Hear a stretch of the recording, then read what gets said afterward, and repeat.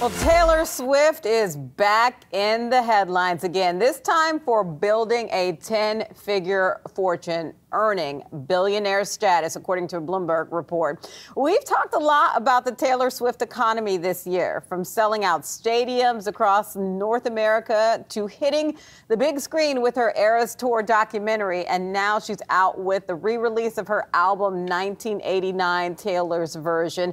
And I did a deep dive into where her billions now comes from. Of course, you've got the value of her catalog, which she's also worked to get her masters back, so that helping. It's $400 million estimated, according to this Bloomberg data.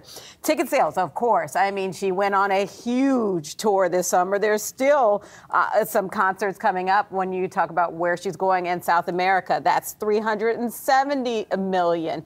When you look at ticket sales, and this is merchandise as well, streaming, of course, Spotify, YouTube, etc.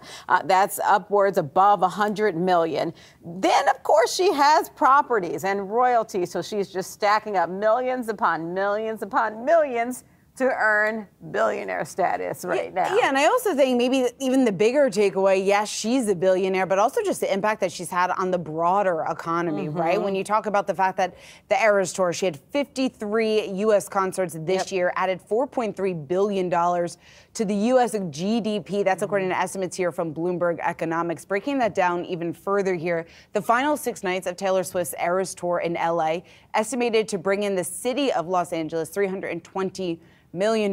We know Taylor Swift was also mentioned by the Philly Fed and the Philly Fed index just in terms of the uptick and really the contribution that her tour made to the city during those concerts, which we all knew went viral on TikTok, on social media, because so many fans were just coming to the stadium to simply hear the concert from outside. So we talk about the massive impact that she's had, and she's done a great job, right, of capitalizing on this popularity, especially this year. Yes, she has been tremendously popular now for almost 2 decades. But when you take into account what she has done this year, it certainly is phenomenal. It's impressive. She's re-releasing her album 1989 today, which we know earned a total of 10 Grammy nominations at the time that it was released. So she's capitalizing on the fact that there's so much attention focused on her following this Eras Tour. And then also not to mention the fact what she's done to the movie theater business, right? When you talk about the box office impact that she's had since AMC released the Eras Tour in theaters, so many people who went to her shows